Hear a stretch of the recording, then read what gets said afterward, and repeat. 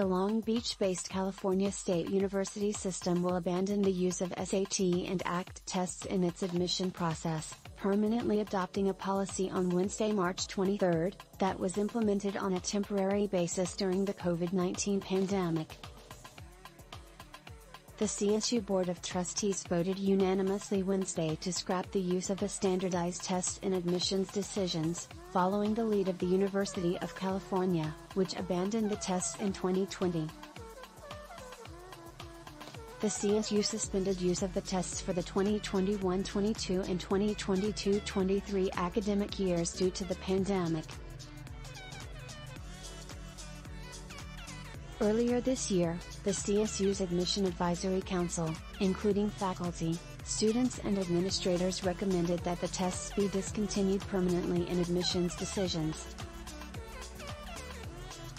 A Board of Trustees committee on Tuesday approved the idea, advancing it to the full board Wednesday.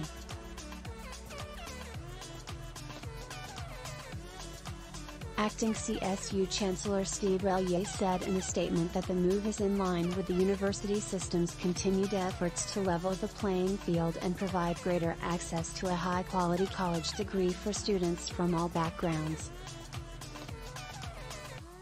In essence, we are eliminating our reliance on a high-stress, high-stakes test that has shown negligible benefit and providing our applicants with greater opportunities to demonstrate their drive, talents and potential for college success, he added.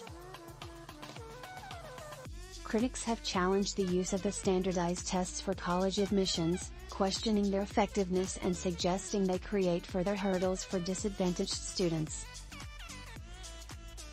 The CSU will utilize the multi-faceted admission criteria to determine student eligibility in lieu of standardized test scores, according to the system. The criteria focus primarily on students' performance in core subject classes, referred to as AG courses, their grades in those classes and their graduation from high school. Students can still take the SAT or ACT tests, and scores can be used to place them into appropriate level math and English courses.